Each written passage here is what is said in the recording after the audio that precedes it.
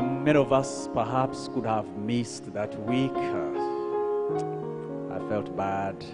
But then, there are some words that he shared within that week, of which I want him to re-echo a little bit for emphasis.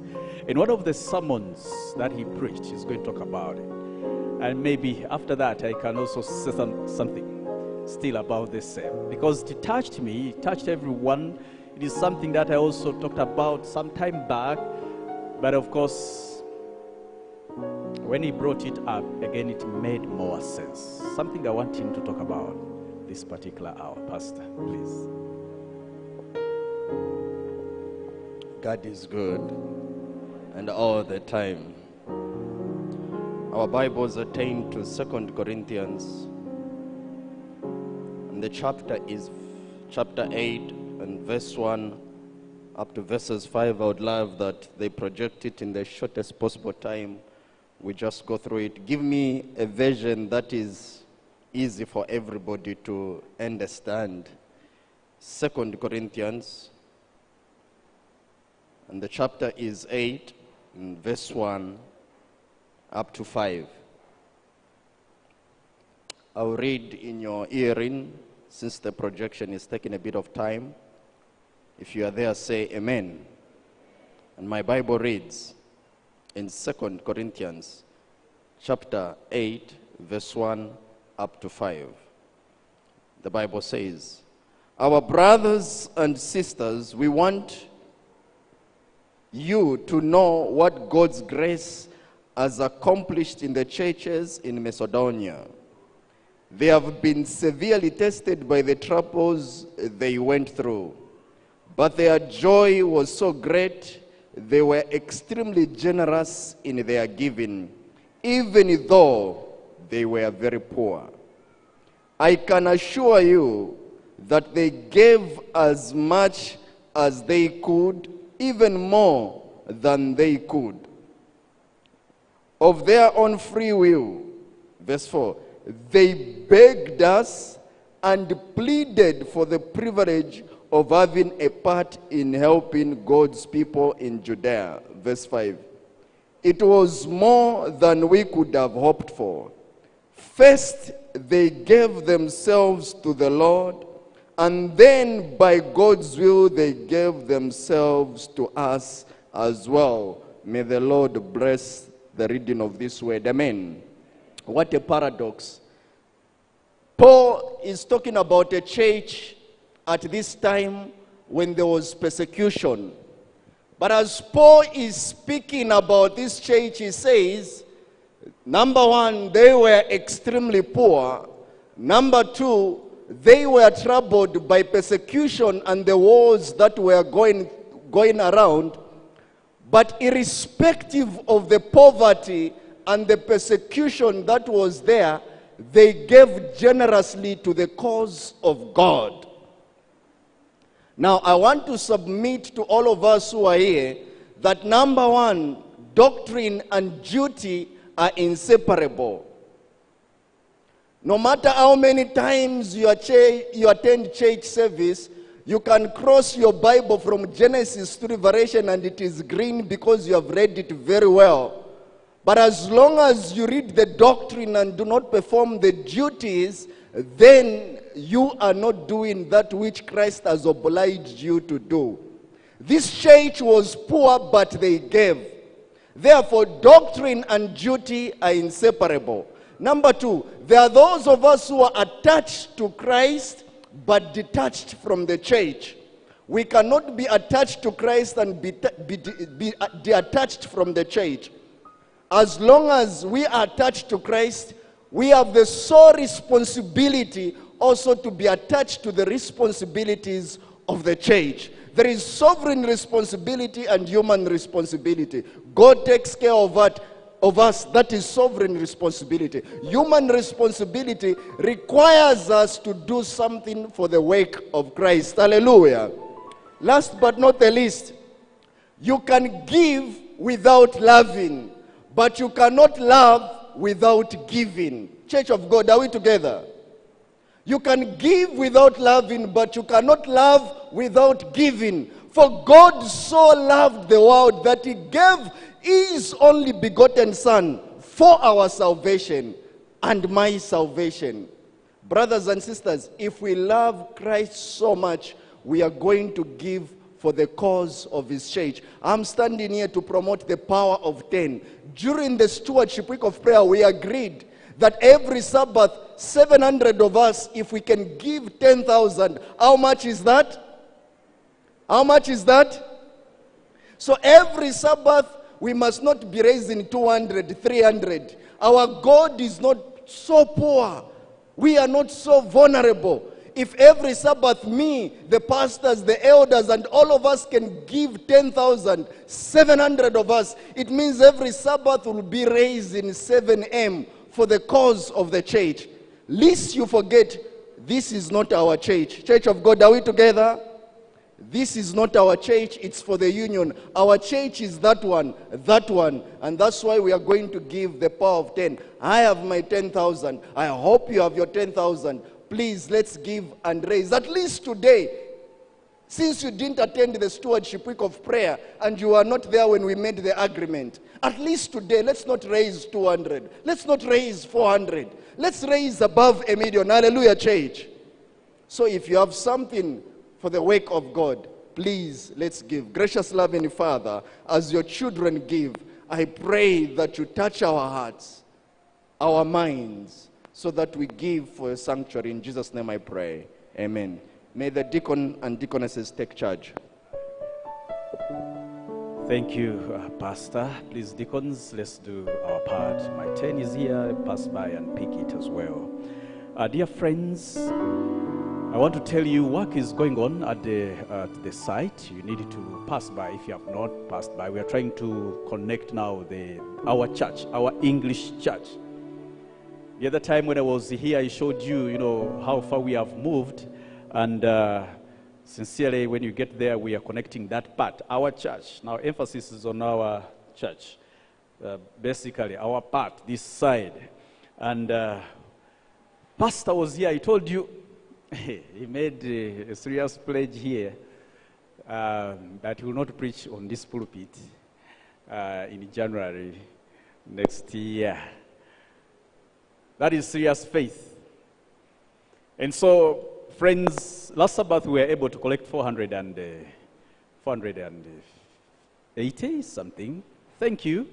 But then, we can do better. We can do better. Sincerely, if each one of us, and we intend to remind you by the within the week as well, that just come with that 10,000. By the end of this year, that church should be up. And we are to worship from there. And I want to share with you this experience I've gone through this week. I've been receiving calls, and we're going to discuss this with the elders in the council.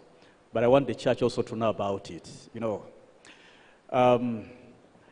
They were telling me, Pastor, you are the church pastor of KCC, yes. But we are calling on behalf of our friends who are to conduct a wedding in the hall, which is your church. These people had courage. Pastor, we want to use that place for our wedding. Please kindly.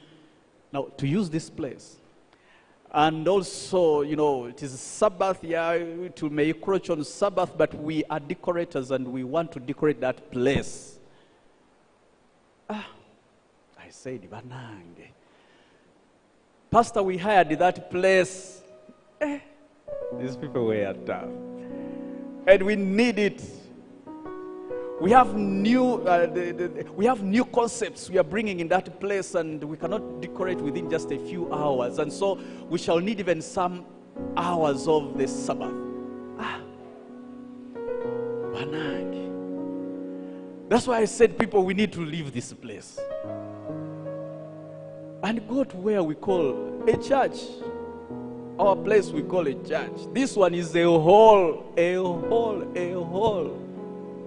A wedding hall.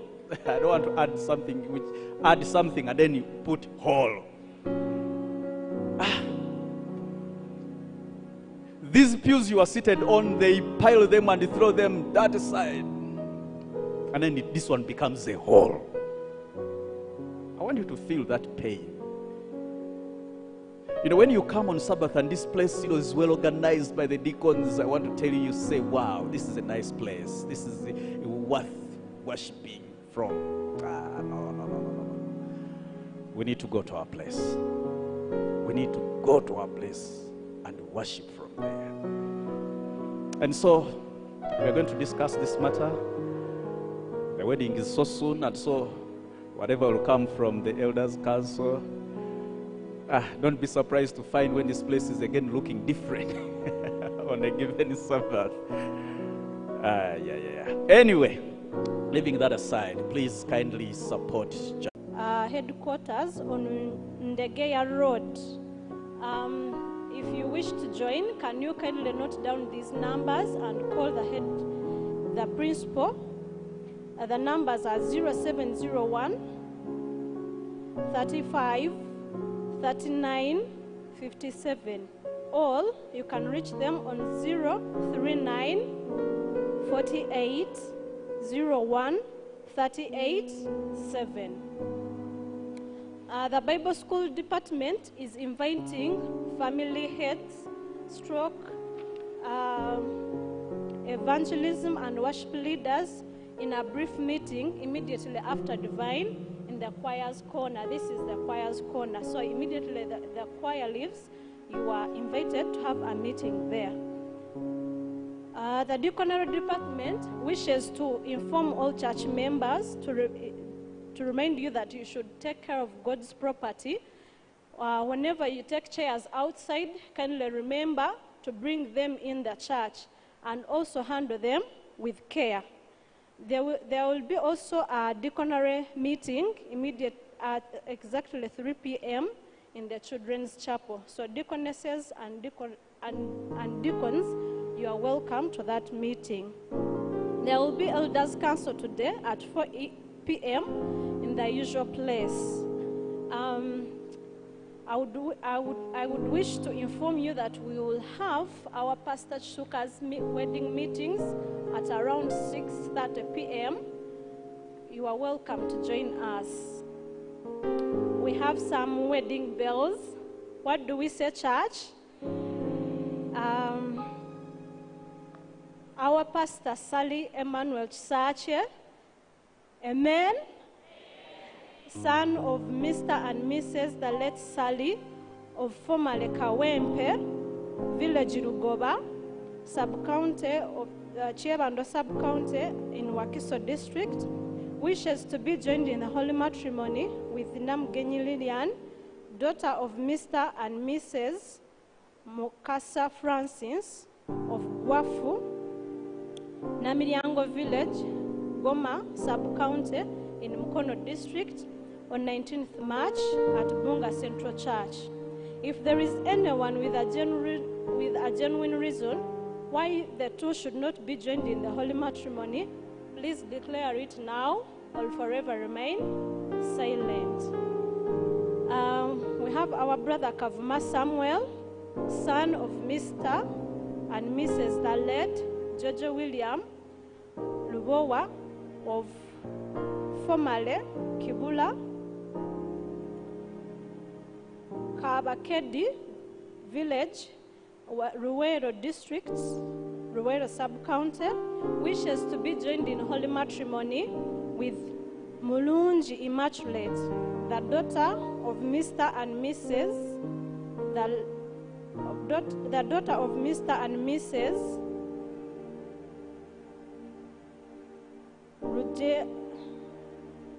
Ruhonjeka William, I beg your pardon, of Undeje, Makindye of Makindye Sabagabo village, sub-county Makindye and Wakiso district, on 2nd of 4th, I beg your pardon, on 2nd of April in Bunga at 10 a.m. If there is a genuine reason why the two should not be joined in the holy matrimony, please declare it now and forever remain silent. Amen to our Bagoles. I don't know if Mr. Samuel Kavma is around, and our sister Mulunji Immaculate. If you are around, please stand up. Oh, they are not around. We'll see them next time. May God bless their preparations. Today we are blessed with visitors. Our first visitor was to write in our book is Ogenrot John from Kitgum Central Church. Message, nice to be here. Can our brother stand up and wave to us? Brother John? Brother John, you are welcome in the special way at Kampala Central Church. Please make that place your seat forever. I request the person next to him to welcome him in the special way. You are welcome indeed. We have another visitor, Kenya Najole from Kasana Ruwero. Nice to be here. Sister Jolie, you are welcome to Kampala Central Church. We have a very, very, very special visitor called Kemgawa Patience from Makerere University. Please, sister, stand up and wave to us. Amen. You are welcome, sister. Be blessed. We have another sister, Natia Jeskovia from St. Francis Hospital Training School in Zambia. God will take care of you. That is her message to church. May God bless you. We have another special visitor called Mr. Charles Atika from Nyagichenche Church. That is Southern Kenya Conference. Brother, you are welcome. May God bless you. We have a special visitor. That is Sister Kemgabo Patience. Please come and receive us a gift. Pastor would like to welcome you to handle this gift to our visitor.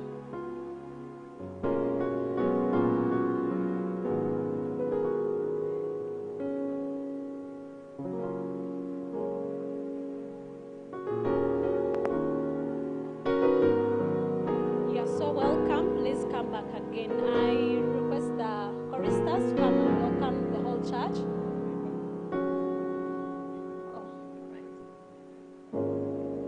As the choristers are coming, God is good, and all the time. The power of 10 so far, we have managed to raise 889,200. What do you say, church? Now, here is what we are going to do. All of you have entered this church. Next Sabbath, all of us, if we can come with 10,000, and all of us who cannot manage, if we can come with 5,000. Because I've seen we are more than 1,000 here. So 1,000 by 5,000 is how much? Church, mathematicians, I left school a long time ago. Yeah? How much is that? 9 million. Thank you. Thank you. So next Sabbath, we are bringing 9 million. Hallelujah. All of us, 5,000. Multiplied by 1,000, that is 9 million. And so, 12 million. You people, mathematicians, you're embarrassing me. My fiancé is here. The lady might run away that I'm marrying a man who doesn't even know mathematics. But we shall overcome. So, and I've been told there is somebody bringing more money. So today we have reached a target. Hallelujah.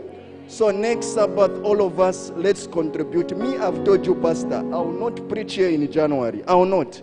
I will just live with my wife back to Zambia. Hallelujah.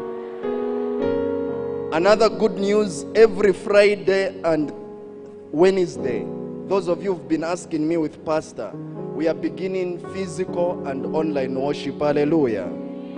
We are going to be having prayers, and we are going to be having physical and online worship every Friday and Wednesday. Me and the pastor will be here jumping on the pulpit every Friday and Wednesday. If you need prayers, just come. If you need anything, just come every Friday and Wednesday. We shall be here in Jesus' name. Hallelujah. for God and my country. Choristers, can you come, please? See, I'm slowly becoming a Ugandan. Choristers. This is a day. Can we rise?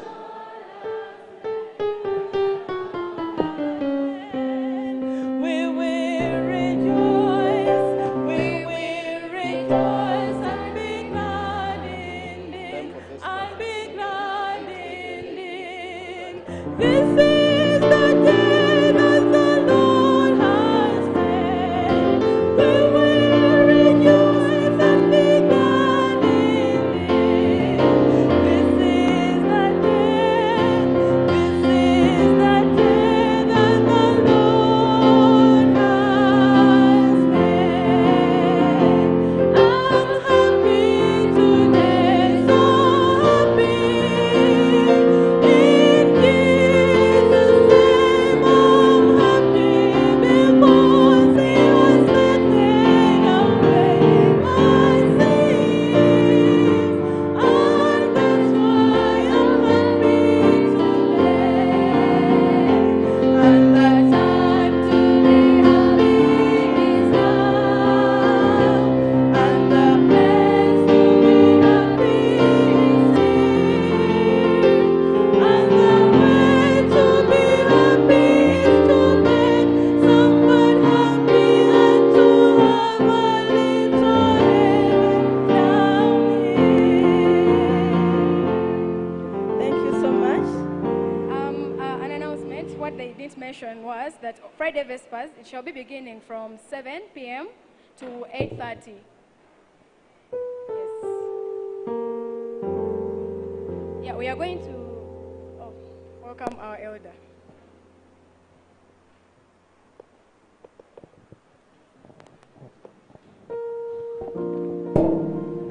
Happy Sabbath, church. We praise the Lord for having allowed us to come and worship Him this morning. For our call to worship, we shall pick it from Luke chapter 18, verse 7.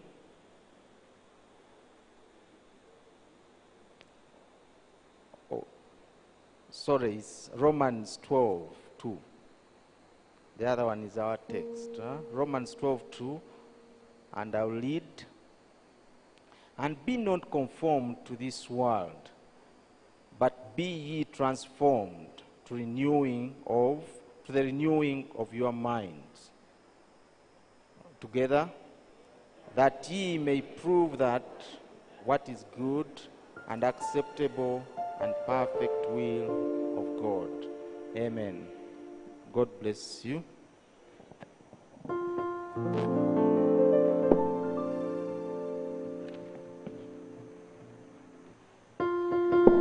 Shall we all rise?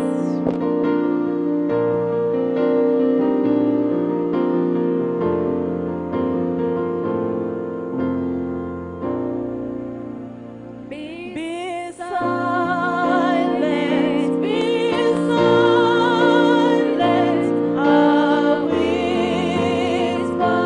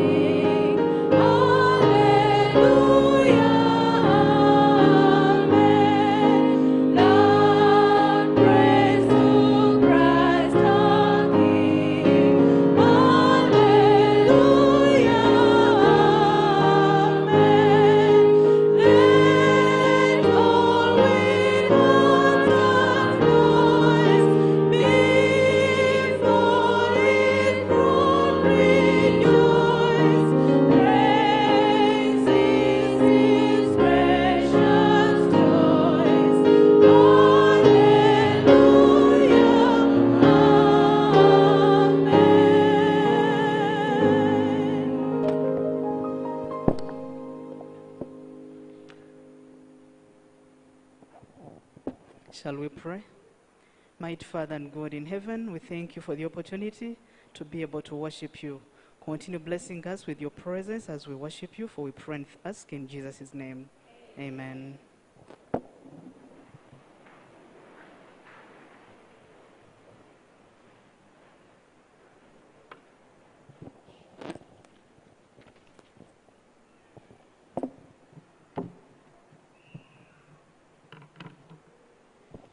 Happy Sabbath once again. We indeed praise the Lord for giving us this opportunity to come and worship Him on a beautiful Sabbath like this, when our mothers of the nation, and our mothers in church and family are leading. Praise the Lord. Today is Women's Day in the Adventist Church, and so it's also Women's Day at SDA Kampala Central Church. If you look around, you can see sky blue. All those in sky blue, please wave. Yes, thank you, ladies, for donning and supporting the cause of ladies. Today, serving you, we have Kampala Central Church Choir. Could you wave to the church? Amen. We are also serving with God Family. God Family, wherever you are, please wave. Thank you. God Family, led by Elder Professor Golola. And so, God Family will also give us a song. Yes, so we can expect music from the church choir, God Family, plus women's choir. So we have enough music today. We have a team doing the sign language interpretation. May God bless you. Yes, please greet those friends of ours for whom you are signing for. We have a team behind the scene, and that is the public address system team led by Brother Njuguna Jacob. May God bless you. And we have Brother Eric Senyonga accompanying our singing. Thank you all. And yes, at the pulpit, we have Mrs. Sarah Tamale Namaganda. Amen. We have Mrs. Racheal Bitamazire. Amen. And myself, I'm Elder Dr. Saul Muyigwa Mubanda. I happen to be the elder in charge of ladies this year. Ladies, I greet you. Amen. Yes, we've been blessed to have a special woman of God, that is Mrs. Engineer Racheal Bitamazire. Engineer Racheal Bitamazire works with Umeme. She's a wife of Pastor Engineer Nicholas Bitamazire. I was telling her I'm looking forward to the products of two engineers, electrical engineers. Huh? God is good. Huh? Yes. Huh? This year, this women's department is led by Mrs. Jemima Sentongo. Amen. Assisted by Mrs.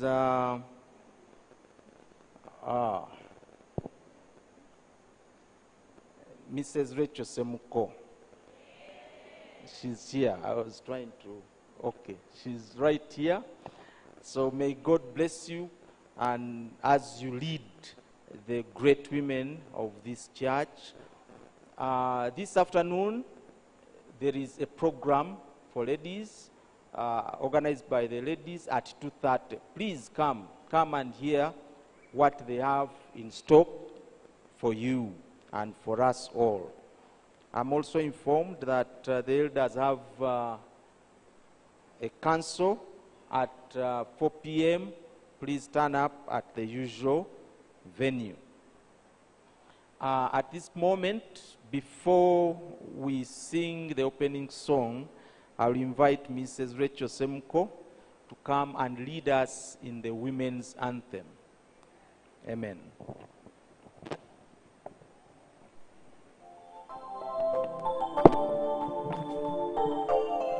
Let's stand up, please. Adventist women, arise, rise to preach the word of God. Get united in Jesus. Know your value, play your role. Fight ignorance and abuse. Fight for all your rights as one. Spread the good news everywhere. In your homes and to the world. Growing stronger in the Lord. Walking side by side with men. As we strive to reach our goal. Salvation, our goal of all.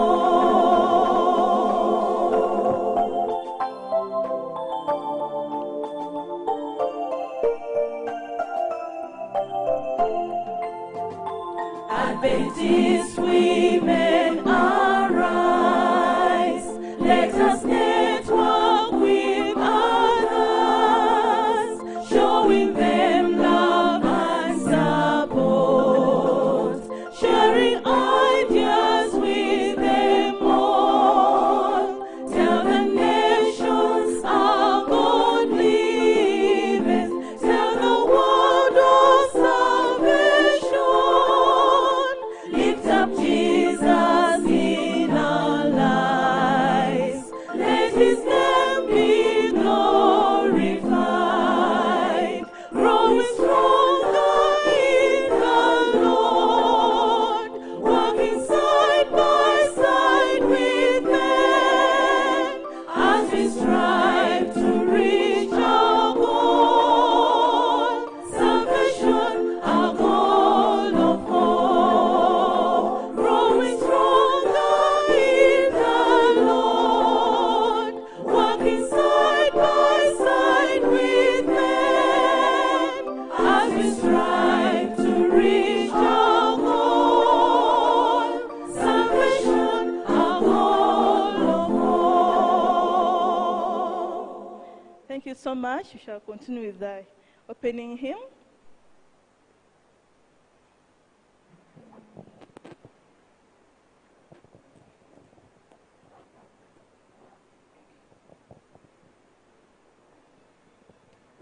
Brightly beams our Father's mercy across the way. Some say, dark the night, our sin has settled. Loud the angry billows roll. Eager eyes are watching longing for the land along the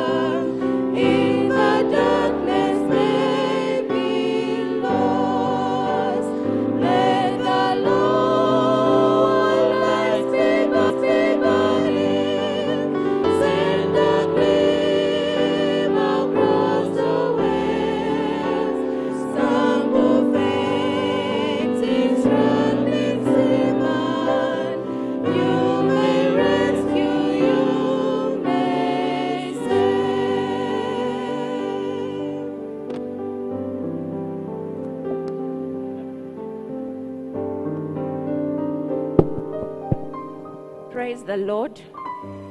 Praise the Lord. We'll humbly kneel down and talk to our Father.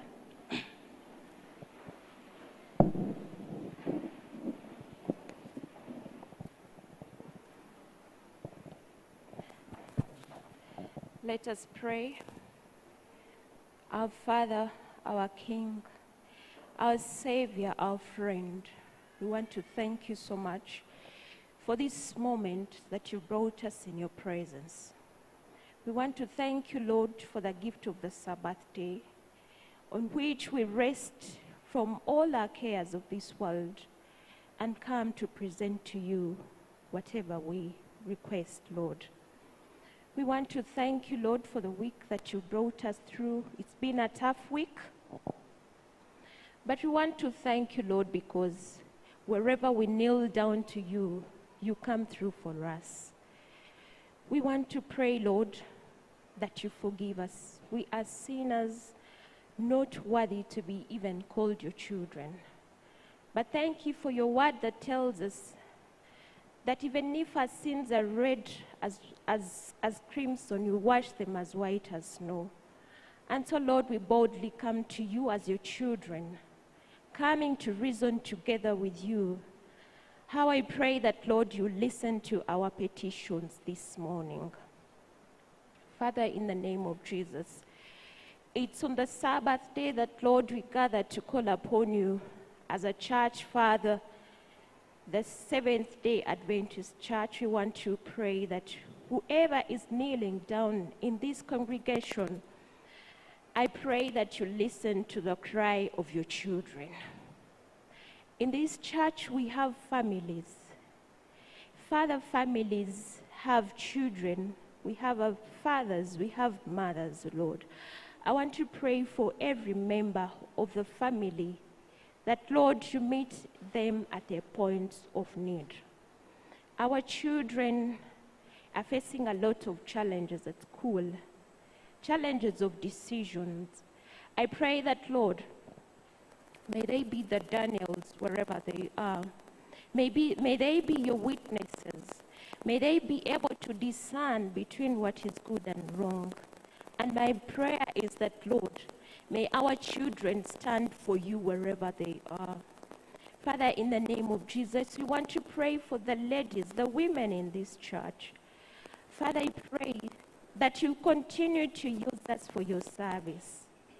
Father, may you unite us. May you empower us. May you, Father, humble us down at your cross. Because, Lord, when we pray as women, everything shall be well. We want to pray for our fathers in the families. I pray that, Lord, as you made them the heads of families, may you continue to make them the heads wherever they are. Bless them wherever they go. I pray that, Lord, you protect them from any challenges they meet. I pray that wherever they meet them, Father, may they kneel and worship you and call upon you for the solutions. Father, King of Glory, we want to also pray for the single ladies and gentlemen wherever they are.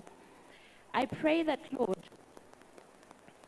may you help them find the rightful spouses, Lord, that will understand them or the way they are, and the spouses that will lead them to your kingdom that is yet to come.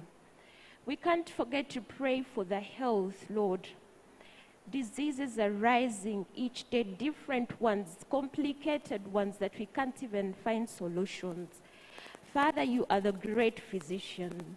You used to heal those days, and you still in the process, you're still in the business of healing. I pray that you touch whoever is sick, whoever has come here that is not well. I pray that your healing hand will move and touch whoever is in pain, whoever is groaning. I pray that you soothe the pain and make them well, because, Lord, we believe that you are in our presence. Father, in the name of Jesus, amongst us the people who are not employed, you tell us, Lord, to work in the 7th days and rest on the Sabbath day. Father, how can we rest when we are not working? My prayer, my plea this morning is that, Lord, whoever doesn't have what to do, may you provide them with what to do during the 6 days, that on the Sabbath day they will come with thanksgiving and praise. We can't forget to pray for the church. The KCC church is under construction, Lord. Father, where you're not, we cannot build. Father, I pray that you be the firm foundation of this church. Provide all the resources. We call upon, Lord, people from different directions to come and support this noble cause. Oh, how we long, Lord, to be in our church praising and glorifying you. My prayer, my plea this morning is that, Lord, use us, Lord, for your glory. Use us, Lord, for your work. Father, we can't forget to pray for our country. Father, we pray for the leaders of the country. I pray that you be with the president, to be whoever is in charge of wherever they are. How I pray that, Lord, you make them transparent, make them considerate of the lower people, oh Lord. That, Father, this country will be led to your kingdom. May they be able to discern between what is good and evil and stand against that is not right. Father, in the name of Jesus, we want to pray for the leadership of the church, starting from the general conference up to the lower departmentals and whoever is in charge of in your service, Lord. I pray that wherever they stand, O Lord, to serve you, may they disappear and you appear. That whatever words will be spoken by your leaders, Lord, will be words that will enhance your kingdom and hasten your first coming, Lord. Father, in the name of Jesus, we can't forget to pray for the preacher of the hour. Thank you, Lord, for using her to serve you. Thank you, Lord, for giving her the words to speak. I pray, Lord, that as she speaks to us, Lord, may you speak through her, and may the words that will be spoken unto us enrich us and take us through this week until you come and take us to your heavenly kingdom. Thank you, Lord, for your word that tells us that wherever two or three are gathered in your presence, you'll be amidst them. We believe that you're amidst us and believe that your will is going to be done, and believe that these prayer requests that we've presented to you will be answered according to your will and according to what you think is best for us. For we've prayed, believing and trusting in Jesus' name.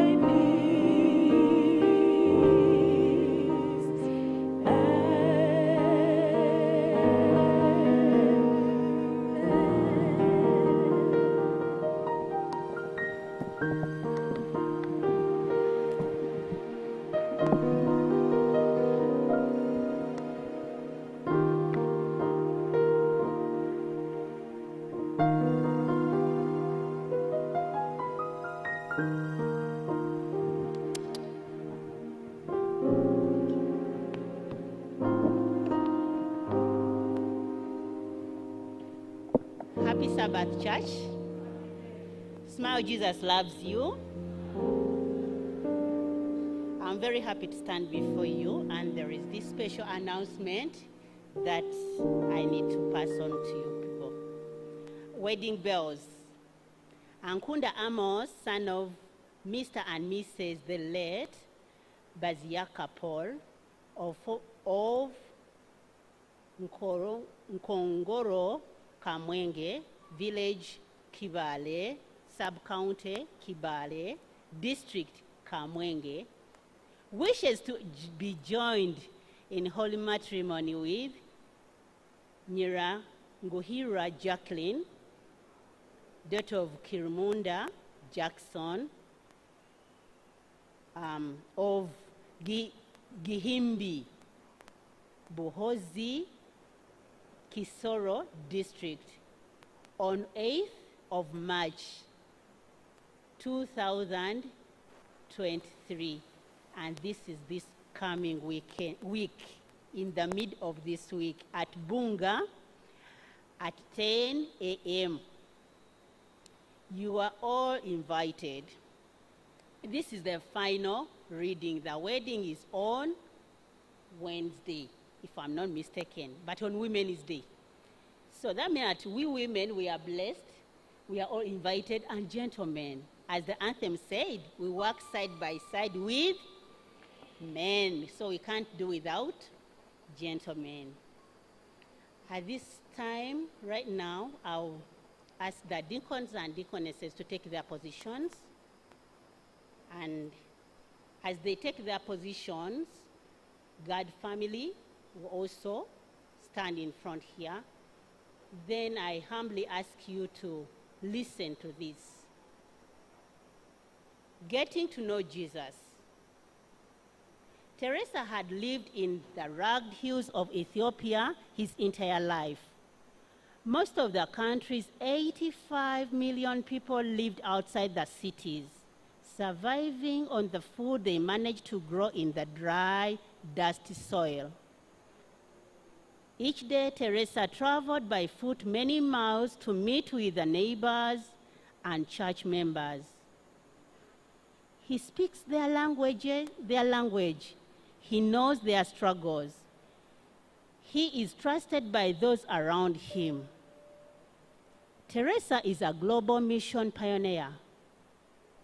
After sharing a Bible lesson and prayer, Teresa continues his journey to the next home. At times, the next home in an 8-hour journey. The believers have a church of their growing congregation, a church Teresa built with his own money. Many people from this region of Ethiopia worship idols. They are haunted by suspicion and fear. Teresa tells them the story of Jesus and how he lived, how he delivered people from devils when he walked on this earth. Teresa invites them to learn more about Jesus, the Son of God, who loves them and wants them to live with him forever. Around the world, thousands of pioneers live like Teresa are working to share God's message of love with those around them. With your support, Teresa is finding many who are hungry to know that God is more powerful than the devil, that their idols are worthless. So he treks over the hillsides of Ethiopia, sharing God's love to anyone who will listen. Please pray for our global mission pioneers and the people they work with. They call to go and tell the world that Jesus is coming soon. They call to go and tell the world that Jesus is coming soon cannot be maintained or expanded unless believers continue to give our offerings on the regular basis. Our offerings should ideally be given as a promise, a covenant with God. Faithfully, regularly, giving a covenant proportion to our earning to support the programs that God has instituted to reach everyone on this earth so Jesus can come. If your promise offering is distributed as suggested by the combined offering plan, which is recommended and promised by the General Conference, then 50 to 60% help support the missionary work of your local church. 20 to 30% support the regional missionary endeavors of your conference. And 20% always support the World Missionary Fund or World Budget. Producing balanced support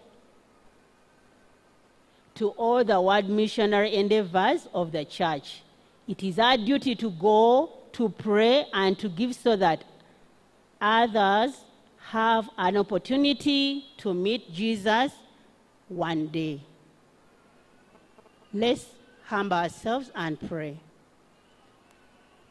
Lord Jesus, we thank you for your love to us, for we are sinners.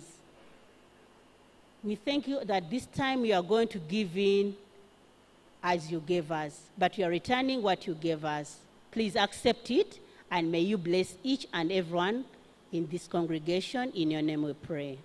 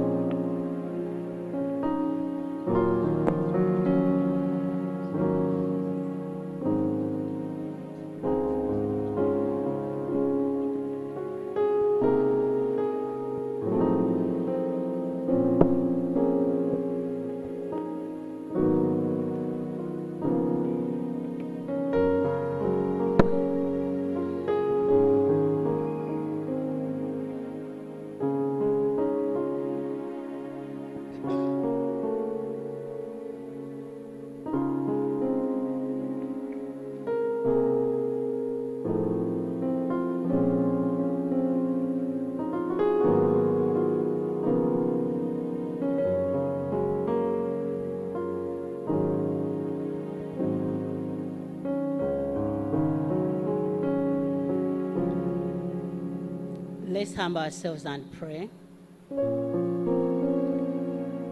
Lord Jesus, we come before you once again to say thank you. We thank you for this time that we are still able to be before you. Bless all the hands that have given and all those who have not given. Help them to give next time when they are ready. Bless the offertory we've given in and let it do thy will. In Jesus' name we pray.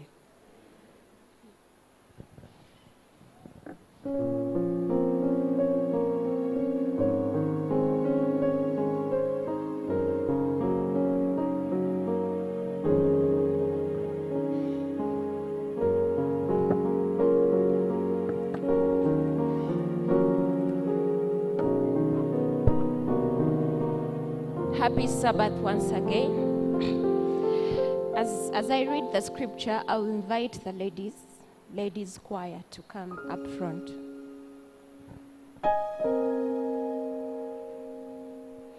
Our scripture reading is taken from the book of Luke, chapter 18, verse 7. Luke chapter 18, verse 7.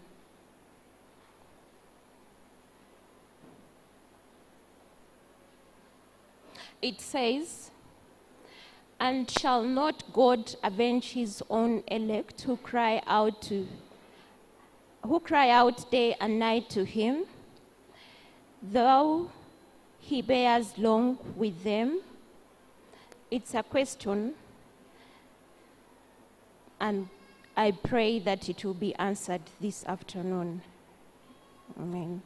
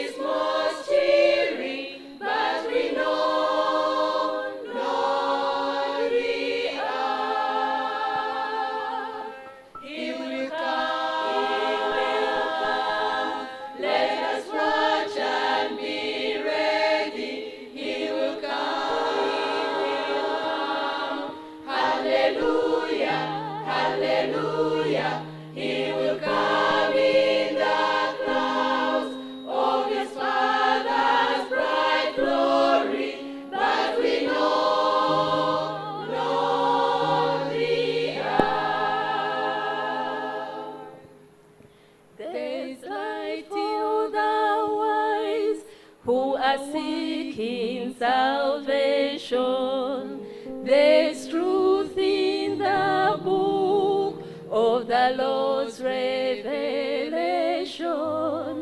Each prophecy points to the great consummation, but we know, Lord, we are.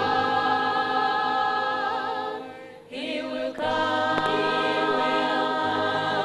Let us watch and be ready. He will come. Hallelujah, hallelujah.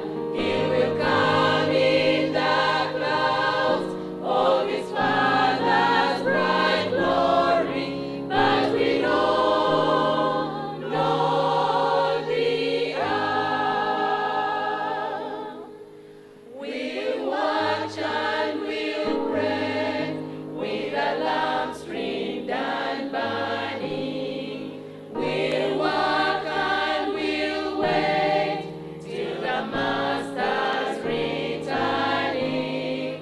We'll sing and rejoice every moment discerning. But we know, Lord, we are.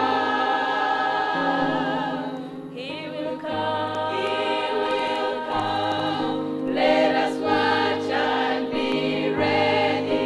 He will come. He will come. Hallelujah, hallelujah. He will come in the clouds of his Father's bright glory. But we know, Lord, we are. He will come. He will come. Let us watch and be ready. He will come. Hallelujah, hallelujah. He will come in the clouds of his Father's bright glory. But we know, Lord, we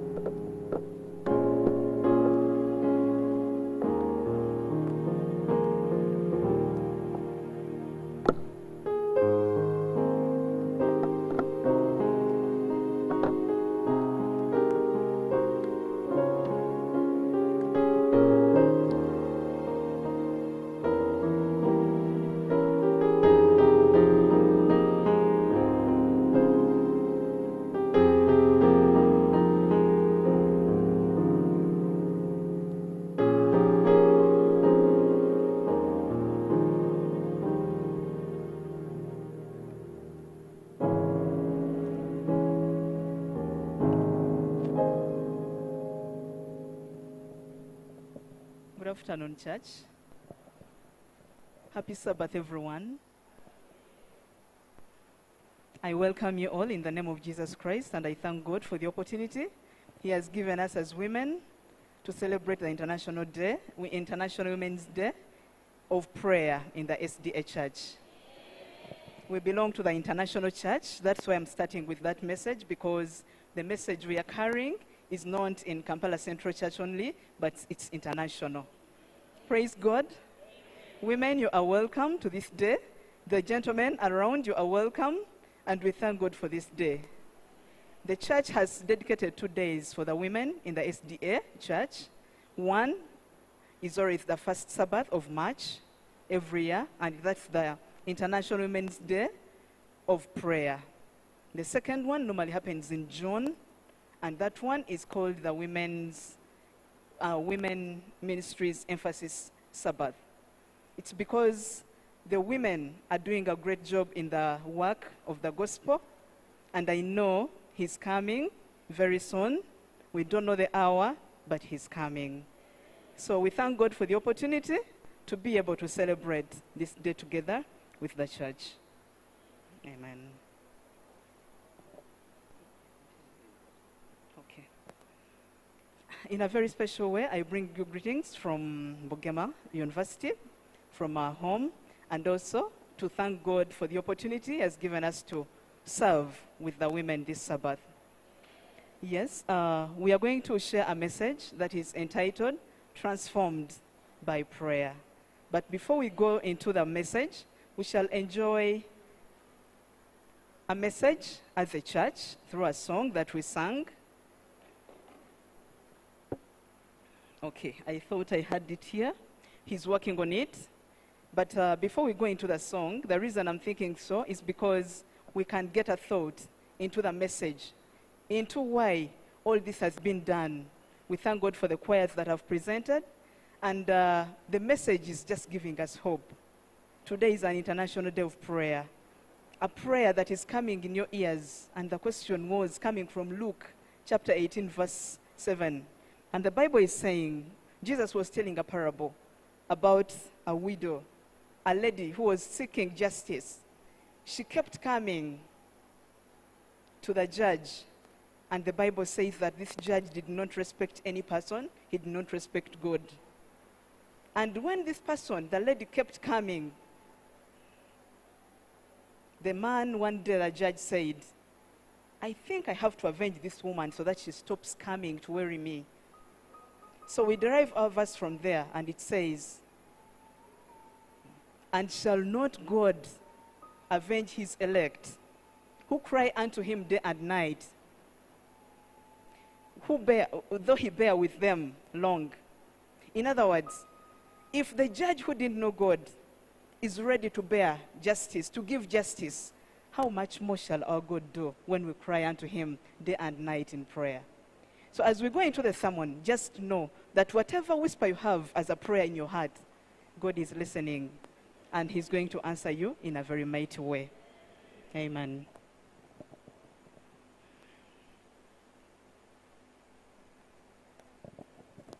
Transformed by prayer. All right. I am not sure if we are able to read those words, but I'm going to request you to sing the chorus. It says that let the lower lights be burning, send a gleam across the wave. Some poor fainting, struggling seaman, you may rescue, you may save. Chorister, please help me. We go through the chorus, then we start our message.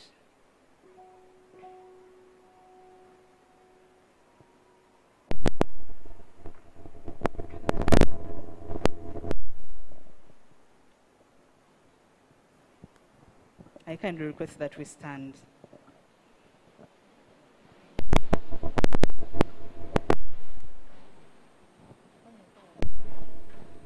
Let the lower lights be burning. Let the lower lights be burning. Send a gleam across the way. Some poor fainting, struggling seaman, you may rescue, you may save. Thank you so much. Get seated.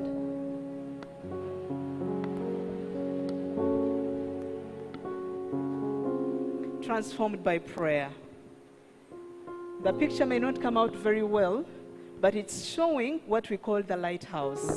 And alongside it are what we call the lower lights. Now, the lower lights are very important, those who have been by the lakeside or by the sea. The lighthouse is always a tower or a building or structure. It's built in such a way that it projects light that can be able to guide the seaman as he comes closer to the harbor or to the dock. And when he comes closer, he needs the lower lights, because the lower lights are able to show that here there is a rock, here it is okay, you can sail. And every time you're not able to see the lower lights, you are bound to crash. You're bound to go into the rocks and then you cannot make it to the harbor or to the dock. Now, that is interesting because it's because our interest is to see this morning, what is the lighthouse? What is the use of the lighthouse? It projects the light on the waters. And then when the seaman is moving, normally when the ship is moving, it has a captain and it also has a pilot, plus the passengers. So when the captain is able to see the lighthouse, he gets the joy of knowing that I'm near the harbor. I'm almost home. I'm almost at the dock, at the port. And so he knows I've sailed well. But it's not yet over until the lower lights can give the light to show that here is safe, here is not safe. Now, it's very interesting because without the lower lights burning, no one can make it to the harbor. It's bound to crash, and that is what happened. A story is told. On one night, there was a storm on a sea. It's a lake, actually, called Lake Erie in North America. It's a true story. The ship was sailing. They had moved a long journey, and they wanted to reach Cleveland Harbor, or La Port, in your case. And when it was very stormy, you couldn't see the stars in the sky. You could hardly see any light on the water. It was very dark, very stormy, very windy. And so the ship was being tossed around. And as it was being tossed around by waves that looked like mountain, the captain got concerned. And he continued to struggle through the waves until finally he was able to see the lighthouse. So he asked the pilot, is that the Cleveland? Is that the Cleveland Harbor? And the captain answered, yes, sir, it is the Cleveland Harbor. And then he said, where are the lower lights? Because he knew without the lower lights you can't make it, much as you see the lighthouse. And the pilot answered and said, they've gone out, sir. He was worried. And then he said, can we really make it to the harbor without the lower lights?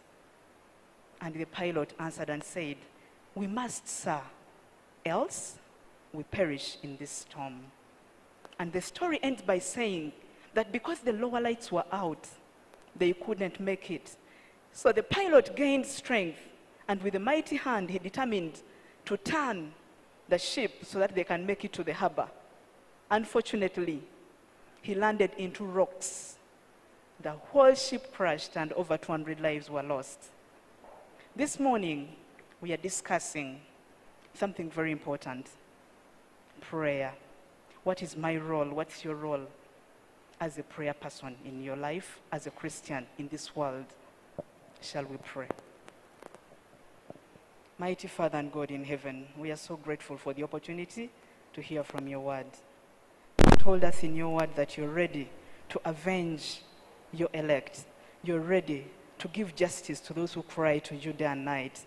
We humbly pray that you give us the patience to always wait on you, to be the lower lights that keep burning, to hold the arms of those who are fainting, so that that seaman who is fainting can be able to get to the harbor. It's our prayer that we can all make it, not only in this world, but to see you when you come to take us to heaven. Keep the lamps trimmed and burning, for we humbly pray in Jesus' name.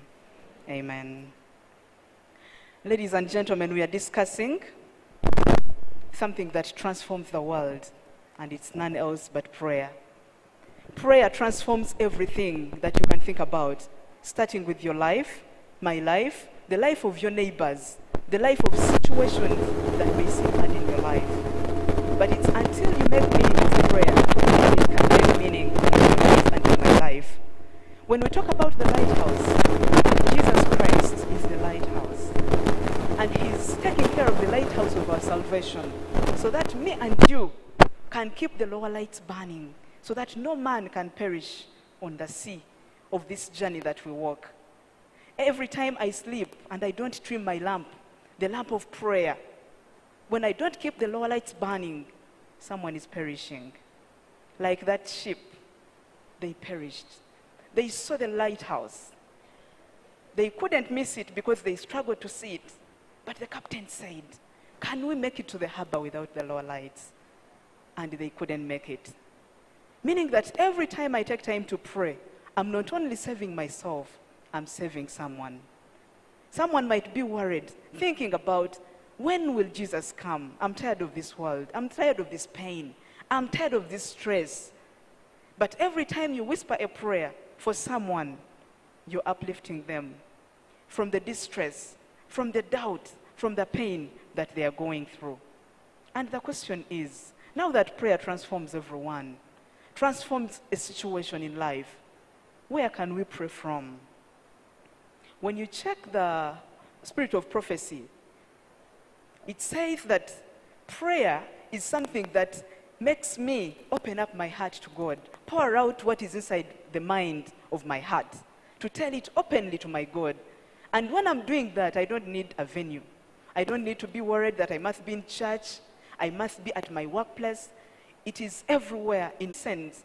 You speak everything you think, and God will be able to avenge, to offer justice, to answer according to his will, because he's our Father. Because without him, we are not able. That's why I looked at Luke 11, chapter 11, verse 13. And the Bible is saying, Jesus was speaking to his friends. And then he told them, if you, being evil, know how to give good gifts to your children, how much more will your Father in heaven give you the Holy Spirit when you ask? Meaning that as I start my prayer life, the prayer that can bring transformation in a life, in a situation, in an environment, I must ask for the Holy Spirit to be my guide. Because when he guides, everything shall land safely. And actually, the Bible tells us that when we ask, for us, we don't know how to pray. But every time we invite the Holy Spirit, he channels our prayers in the language that God best understands. And then we are able to pray, and God is able to answer. I'll give you a scenario. There is a church that was praying, and the church was challenged. They didn't know what to do. Like Kampala Central Church is surrounded by many things around, many businesses that you can think about. Businesses that may be for the church and also against the church as far as worship is concerned. So there was a church, and they had a neighborhood of a bar. Every time they thought about this bar, they got irritated. They didn't know what to do. And then it is said that one day, the owner of the bar, having seen it thriving and becoming growing and break and make it bigger, expanding the bar. Now the church members became concerned, and they said, what can we do about this annoying business? So they said, we are going to set off time to pray and fast.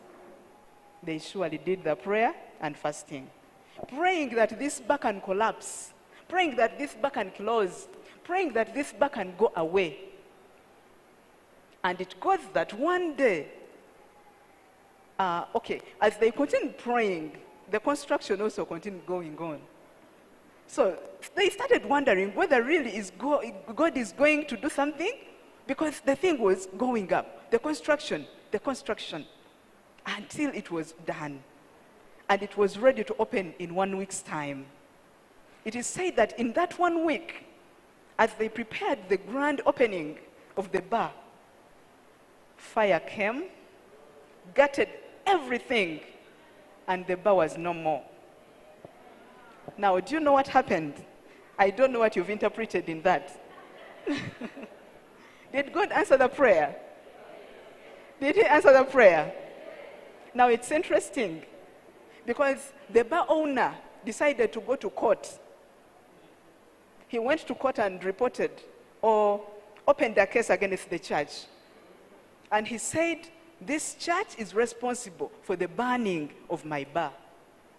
So they called them in court, the church. Now, it is sad, because when they went, the judge told them that you're responsible for the burning of this church, and we are going to charge you. The owner of the bar continued to say, I know that the prayers of those people are responsible for the burning of my church, of my bar. When the church members listened, for them they didn't remember very easily that God can answer in unpredictable ways. They kept saying, we don't know anything about the action of the burning. And it's interesting because the judge said, now that you can't judge between both of you, I can't make a judgment on that case because I don't know whether it's the bar owner who is the prayer warrior or the church. It was very interesting. They had prayed, but they didn't know how God is going to answer. That's why I'm saying that God is leading is in unexpected ways, unpredictable. So when we pray, are we ready to see that it's God answering? So the church left the court saying they are not responsible for the actions of the burning. But the bar owner was convinced that the prayers of those people were responsible for the burning. Can we be able to defend what God has fought for when we pray? That is something that comes to you, that comes to me. I think about it, and sometimes we have a doubting heart as we pray. So when we pray with a heart that is submitted to God in faith and not in doubt, we shall be able to see the action of God. We shall be able to see the power in our lives, and we shall be able to know that that is God leading.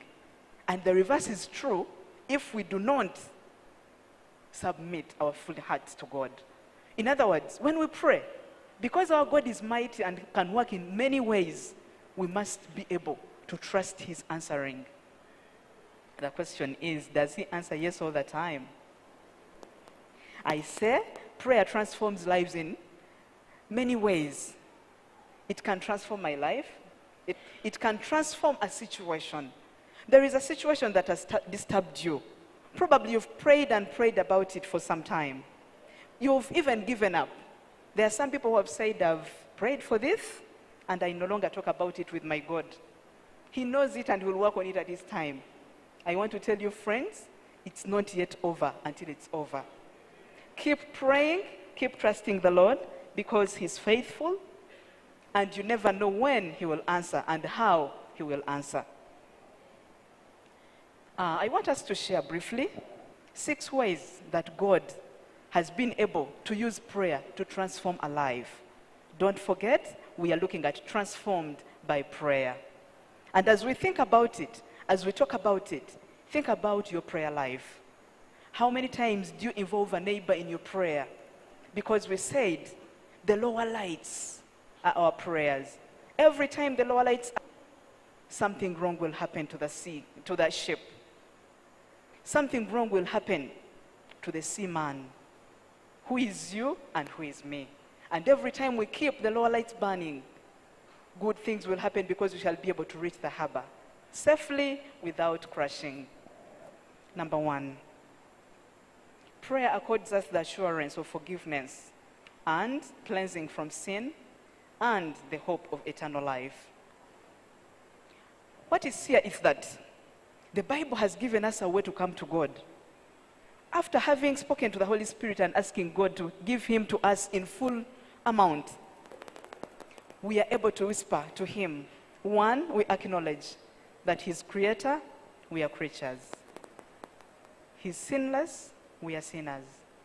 And the Bible says that when we are sinful, we cannot approach the throne of God. That's why we start by confessing our sins. And in 1 John chapter 2, verse 9, the Bible says that if we confess our sins, God is faithful and just to forgive us our sins and to cleanse us from all unrighteousness. It's until we achieve that status that we can be able to have the confidence. And I want to tell you, friends, there is no way you can check and say, now that my sins have been cleansed, I can now approach. No, we go to God in faith. We approach with faith, with boldness. You just tell him your heart, then you tell him everything you need. Because he's faithful, he's just, and he's ready to forgive. There is nowhere it is written that now I've forgiven you, now ask for what you want. But God is saying, when we trust that he's faithful in what he says, we just pour out our prayer. We confess what we've done wrong. Tell him, Lord, we pray that you forgive us. And then we are able to open our hearts to God. He's ready to listen. You can whisper your prayer anywhere, even now.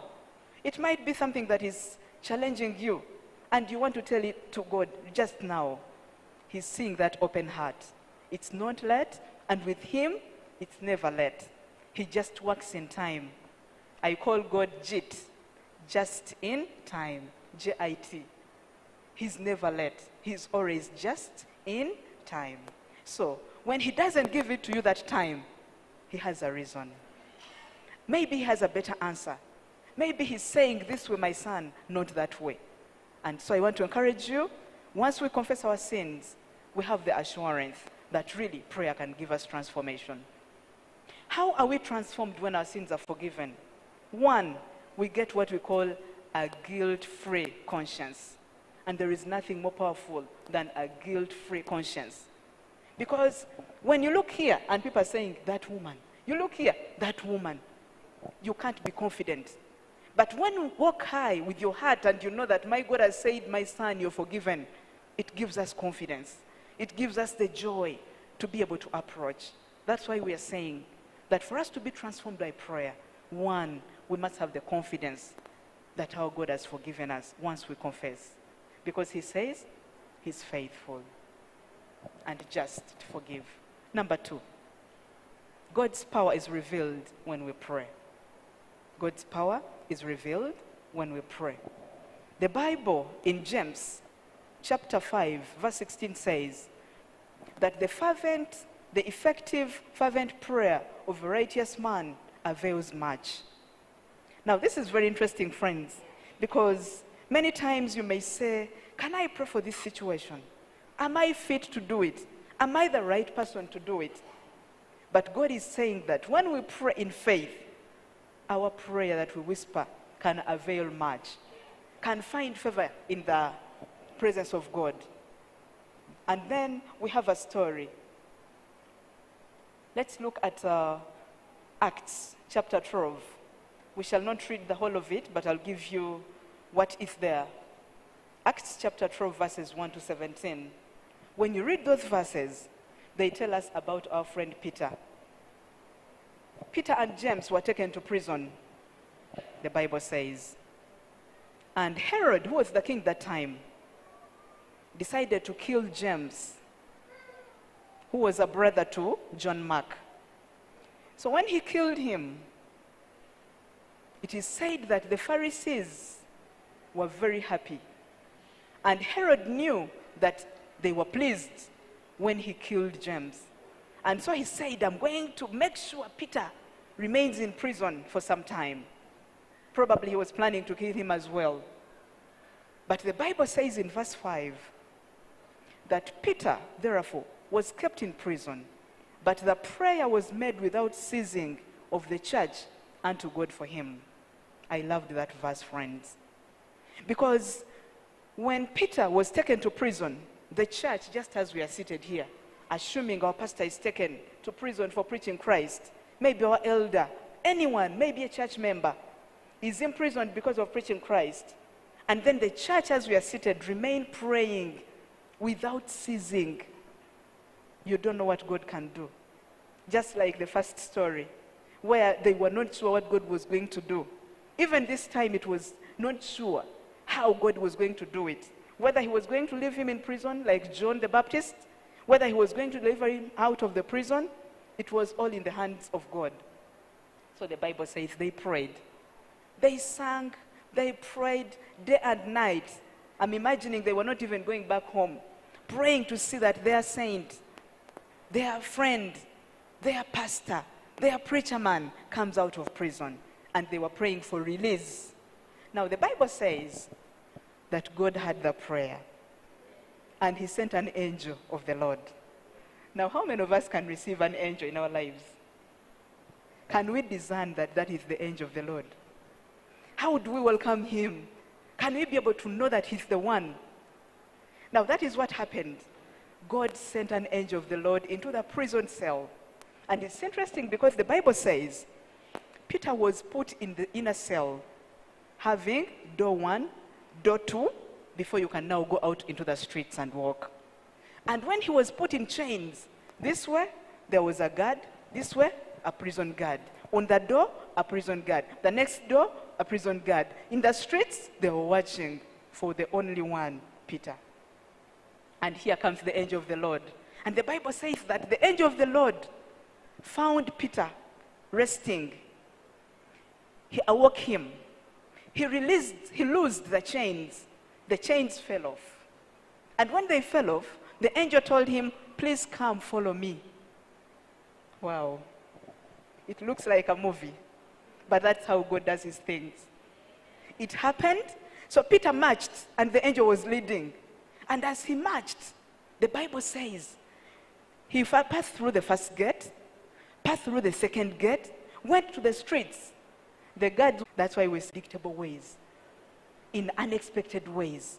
You just trust him, and you see what he will do. So what happened is, they reached the streets. The angel led him somewhere. And the Bible says that when Peter was now able to understand that, oh, I'm out of the prison, the angel left him. And he walked to the place of the mother of John Mark, where the church had gathered to pray. Now, this is very interesting, friends. I asked a question that can we discern when God is answering? Think about it again, because it's happening again. They had a knock. Praying as are closed, but we are praying, and the knock. Who is knocking? And the Bible says they sent a maidservant called Rhoda. She came to the door. She didn't open. Normally when someone knocks at night, you don't open immediately. You first listen. You can even ask, who is there? Then someone will say, Peter. Then when he said Peter, it is told that Rhoda understood the voice of Peter. But she didn't open. She ran back to the church and told them, you know what? Peter is at the door. Do you know what the people said? Praying. And they were praying for the release. They said, it can't be. That is the ghost. That should be Peter's spirit. Don't mention it. And the girl insisted and said, no, it's Peter. But he said, not as I will, but your will be done. It was heavy. Because the cross that Jesus died on is called the worst death that you can think about. Cursed form. Curse.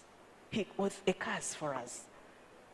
But it's because he said, let God's will be done. And the question is, as we wait to be transformed by prayer, are we ready for any answer that comes from God? After being able to discern that this is coming from God, are we able to receive it with joy? Because when Christ noted that the will of the Father was that you carry the cup, you take the cup, he said, Father, let your will be done. And he took the cup. That's why me and you have the hope that we are going to see him one day and tell him, thank you, Jesus, because your prayer was not answered in Gethsemane.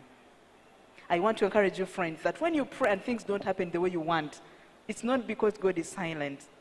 Remember, the memory text was saying that, and shall not God avenge his own elect, who cry unto him day and night, though he bear with them long? Meaning that he is ready to give justice. Sometimes he may hurry, sometimes he may delay, but in all cases, he is working. Amen?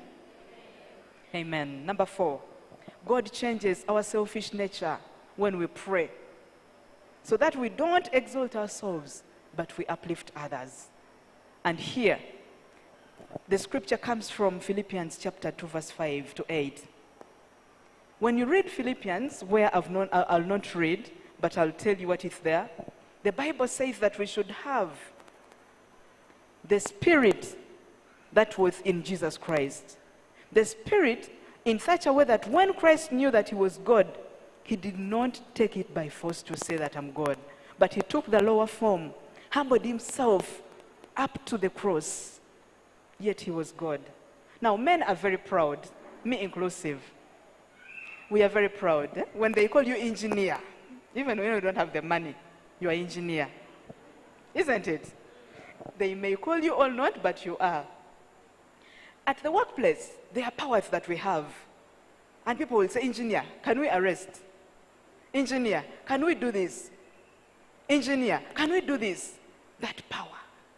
You are the one making the decisions.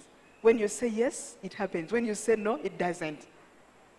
Now that power comes with a challenge. Because it needs a humble spirit to be able to hold that power. Put your title there at work. Some of us forget and carry the titles even back home. And then the house becomes a wave, boat on that wave. Because you've carried the title from where it should be to where it should not be. Now, it's interesting because when we ask God to be in our lives, he changes our attitude.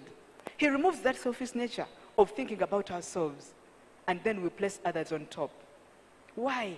Because he knows that when we exalt others, his name will be glorified. And here I have an example. That when we are in prayer and we lift the feeble men of God, they are saved. Remember the lower lights. You might not have something to pray for, but the moment you keep the lower lights burning, praying for a neighbor, praying for a dying soul, praying for someone who needs help, you're uplifting that person. And when you uplift them, what happens is God is glorified. People will look and say, how has God known my problem? Not because he's silent, he knows everything, but because there is a neighbor who has pointed at it to God, and God will answer in a miraculous way. And when we don't pray, we are not lifting others. We are bringing ourselves instead. Now, whenever we exalt ourselves, we are not able to exhibit or to show the power of Christ in our lives. So I encourage you, friends, never cease to pray for someone. Never. Number 5, prayer teaches me to look up to God and not to myself. Prayer helps me to look up to God and not to myself. For example, the achievements that we have. Many times God has written achievements in our lives. And every time we know that it's because of God, we are able to point at God. But whenever we lose focus of that, we will say, we did our best. Now exams came back yesterday for senior 6. I want to believe there are some students who are saying, if we didn't sleep less and read hard, probably we wouldn't achieve this. If it wasn't for our teachers, if it wasn't for this and this. But I want to tell you, there is nothing that can go above God. Just like those people said that this is the finger of God. When things are good, it's the finger of God. I want to tell you. Whatever good is happening in your life, it's because of the finger of God. And if you could only withdraw the finger, things cannot be the same. So we need to look up to God. Prayer transforms our lives in such a way that we lift up God, look up to him, and not fellow man. Acts chapter 3 verse 6 talks about Peter. Peter, the disciple, was walking to the temple. And he came alongside this gentleman who was always brought in every day to ask for help from those who are going to church. You know, when you come to church, people think that you have it all. Sometimes it's you coming to pray. But for them, they know that once you've come, for you are well off, now it's them who need. But sometimes it's not, because our God sees the heart. I know that as we come with our requests, and it's only God who knows them. Even the person you think that he's well off might have a challenge, and he's only whispering it to his God, but it's not a small challenge. So what happens is, don't forget to look around those people whenever possible. So it was with Peter. Peter, I can look at him as a pastor. You're coming to Kampala Central Church. Now, sometimes you say, what can I give the people of Kampala Central Church? If you're to give them a gift, think about it as an individual. What can you give them? Maybe they tell you, can you give a gift to Pastor Benon? I don't know what you'd give him. Maybe, can you give a gift to Elder Kevin? Maybe they say, can you give a gift to the President of Uganda? I don't know what gift you can give. Because maybe you think they have it all. Even the little you'll bring might become a drop in the ocean, and it might not be the case. Now, this has happened to Peter. Peter was coming to the temple, and as he came, the man, that blind man who was always kept by the nearness of the church, saw them come, had them coming. He kept asking for help, and he cried. Actually, he was not blind, but he was lame, so he could see them coming. he cried to them and told them, please help with anything that you have. Help with anything you have. And the Bible says in Acts chapter 3 verse 6, Peter said, silver and gold I don't have, but what I have is what I give you. In the name of Jesus Christ of Nazareth, rise up and walk. Now, I said that when we pray, prayer teaches us to look up to God and not to ourselves. I believe by the time Peter was able to walk around and preach the gospel, he saw some of the miraculous things that God was doing in his life. Probably he would now be able to say, I'm a good pastor. When I pray, things happen. I'm a good pastor. When I speak, people listen. But he didn't do that. He kept looking at the giver. He said, silver and gold I don't have, but what I have is what I give you. So we are getting transformed by prayer when we know the source of our strength and we point it to the people in need. Even when they need what you have, tell them it's not enough. I need to point you to the giver, because for him he can give you much more than you need. The gentleman was waiting for money to keep him going, maybe to get some money every day. But Peter gave him what was extremely good. He got back his limbs. And the Bible says he kept jumping, praising the Lord and singing, went to the temple. Maybe he was not even able to go to the temple because every time he was waiting for help. And God gave him the best. He didn't give him money, the cash, but he gave him the best, because the Bible says he rose up, he jumped, he sang, he praised the God of heaven and went singing. What are we able to give? When we pray, we are not only transforming our lives, we are not only transforming the situations in our lives, but we are uplifting Christ. And when we uplift him, those who don't know him will be able to know that there is God in heaven who cares. There is God in heaven who can answer prayers. There is God in heaven who can make ways where there seems to be no ways. And number 6 says, prayer transforms us in difficult times. Hard times increase our faith.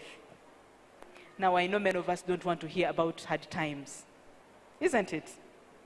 We don't want to hear about hard times because they stress us. They challenge us. They make us think harder. We don't know where to begin and where to end. And it's very annoying because a hard situation can never tell you when it will stop. It's like when you're looking for a job. You can only pray and trust God that one day. But you can't know when. You don't know whether it will be 1 year, 1 month, 1 week, 1 day, many years. Now, that is what happened to a lady called Hannah in the Bible. She faced hard times. Now, a brief of this is that Hannah was a co-wife to a lady called Peninnah. The two stayed in the same home. Very interesting. Same husband, 2 wives. This one getting children, this one nothing. And the Bible says that God had closed the womb of Hannah. Now, friends, there are situations that are hard that come our way, but we can't even explain them. And it's only the finger of God that can explain them. Because the Bible says that God had closed the womb of Hannah. But poor Peninnah, who didn't know, kept harassing Hannah. That you woman who is childless, you woman who doesn't know this, you woman who has no children. Everything they did was rotating about you woman who doesn't have a child. Now I want to tell you that there are situations that come our way and God has let them be because of his glory. Because when he says that he closed the womb of Hannah, it means God had an appointed time when he would open the womb for everyone to see the name of God. And the story says that Hannah, after getting all that pain, that hassle, that insult from the co-wife, she said, no, enough is enough. I'm going to report it to my God. So she rose up, went to the temple. Now, the Bible says they used to go to the temple. They used to go take offerings, take everything. Then they would also give offerings through the children. Hannah didn't have anyone. And the husband was telling her, after all, you have me as your husband and I love you. Am I not better than 10 sons and whatever? But was it true? I don't know. Because it's only God who can understand the pain that befalls us. So Hannah decided to pour her heart, to open up the privacy of the mind to her God. And the Bible says she prayed on that one day when God was about to change things. She prayed, and the high priest was seated at the back, at the door, just like the deacon can stand there to see that, are my people well in church? Is someone looking for a seat? They look around to help. So the high priest Eli was seated out there near the door entry. And then he saw this woman. The woman was praying, and he couldn't hear anything, but the Bible says that it was the mouth moving like this. Like this. And then the priest said, "You woman who is drunk, why did you come with your drunkenness to the church of God?" I don't know what you can answer today. What would you tell Pastor Benon if he's telling you that you've come drunk in the church? And you're praying, but for him, he thinks that you've drunk.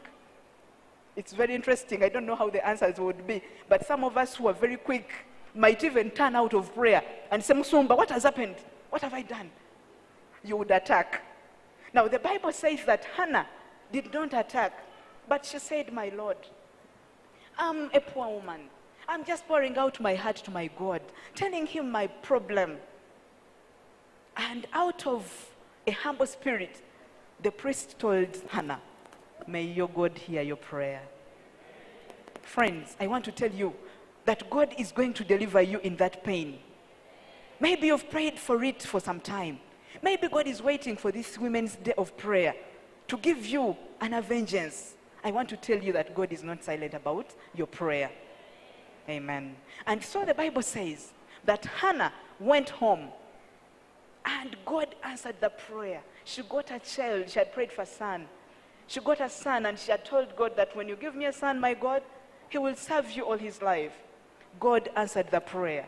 And God answered in a mightier way, because he did not only give Hannah Samuel, but the Bible says she received other 3 children.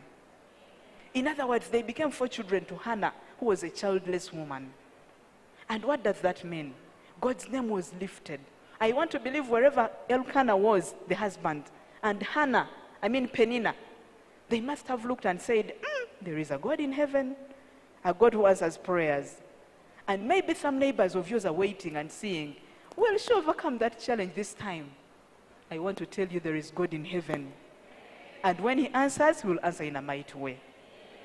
This is what I wrote, that prayer changes situations. It might be what you're calling a hard time in your life. Don't get worried, because God is in charge. And I said that when he's still in his throne room, we can pour out our hearts. Not forgetting that he said, "Come boldly, approach with faith, and you'll not remain the same." And as we finish our sermon, this is what I have to say. That look at the situation you're going through. Have you been transformed by your prayer life? Do you want to add something to it? Determine to keep the lower lights burning bright, because they will keep safe into the center line to our eternal home, as well as guiding men to the Savior Jesus Christ.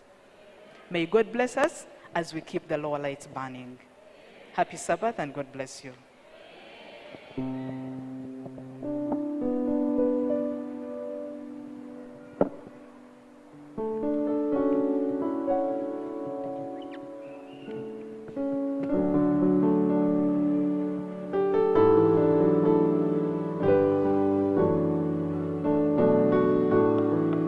Kindly rise up for our closing song, hymn 595.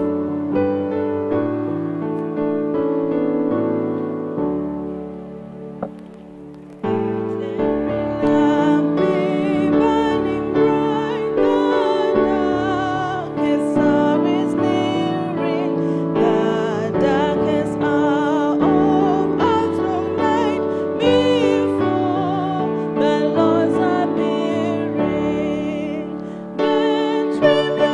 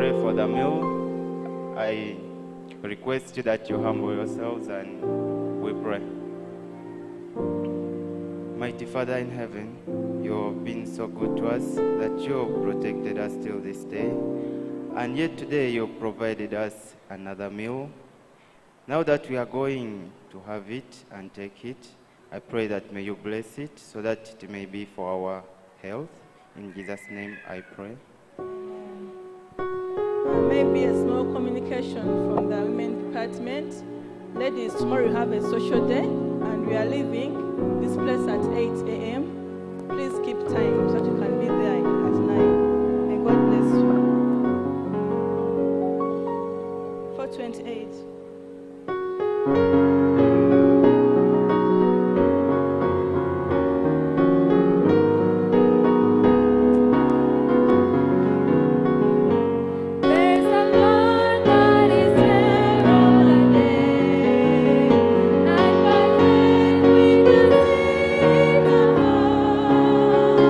For the Father went over the way to prepare us a in the sweet by and by. We shall meet on the beautiful shore. In the sweet by and by, we shall meet on the beautiful shore. We shall sing on the beautiful shore. A melody of songs of praise, and the Spirit shall sorrow no more. God's aside for the blessing of grace. In the sweet by and by, we shall meet on the beautiful shore. In the sweet by and by, we shall meet on the beautiful shore. To a bountiful corner above, we will over and lift our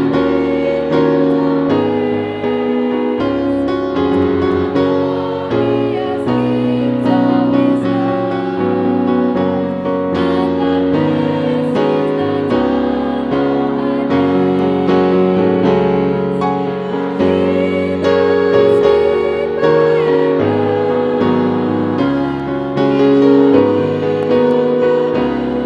beautiful shore. In the sweet by and by, we shall meet on the beautiful shore.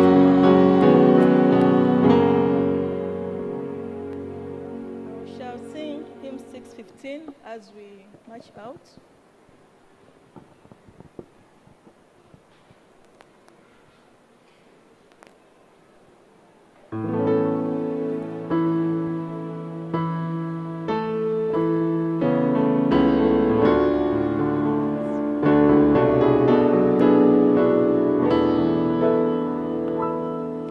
Rise up, O men of God, His kingdom tarries long, bringing the day of brotherhood and end the night of wrong. Let women all rise up, have done with lesser things, give heart and soul and mind and strength to serve the King of Kings. Rise up, courageous youth, the church for you doth praise. All strength unequal to others, rise up and make progress. Lift high the growth of Christ, tread where His feet have trod. Disciples of the Son of Man, rise up, O Church of God. Enjoy your lunch and please be here on time. Have an afternoon program led by the women ministry.